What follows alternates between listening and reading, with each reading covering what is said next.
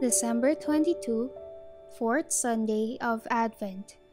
A reading from the Holy Gospel according to Matthew. This is how the birth of Jesus Christ came about. When his mother Mary was betrothed to Joseph, but before they lived together, she was found with child through the Holy Spirit. Joseph, her husband, since he was a righteous man, yet unwilling to expose her to shame, decided to divorce her quietly.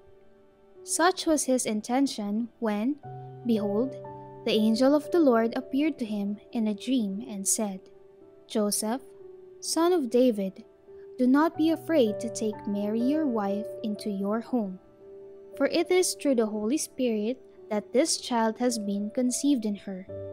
She will bear a son, and you are to name him Jesus, because he will save his people from their sins." All this took place to fulfill what the Lord had said through the prophet. "Behold, the virgin shall be with child and bear a son, and they shall name him Emmanuel," which means, God is with us. When Joseph awoke, he did as the angel of the Lord had commanded him, and took his wife into his home. The Gospel of the Lord. Emmanuel, God is with us. The angel tells Joseph that Mary's son will be named Emmanuel. In Hebrew, it is Immanuel. El is God, Im is with. Immanu means with us. Literally, with us is God.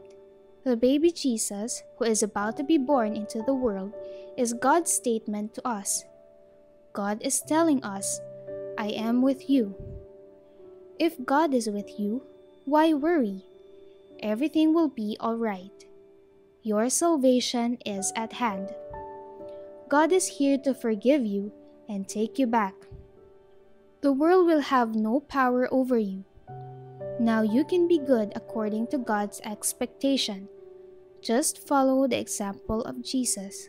Joseph quietly absorbs what the angel tells him in his dream. When he awakes, he obeys. Setting aside his concept of righteousness, he takes Mary into his home. He accepts that nothing is wrong with Mary conceiving a child, because God has done it. In the first reading, King Ahaz does not listen when God offers him a sign for the salvation of his people in Jerusalem.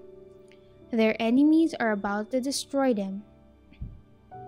In spite of his non-cooperation, God proceeds with his plan. The virgin shall conceive and bear a son, and shall name him Emmanuel. In the second reading, Paul reflects on the mystery of the risen Christ. Christ's resurrection calls all Gentiles to faithful obedience for his name's sake. Through Christ, we receive God's grace and our mission to spread the good news. To feel that God is with us, we need to obey God and recognize God's presence.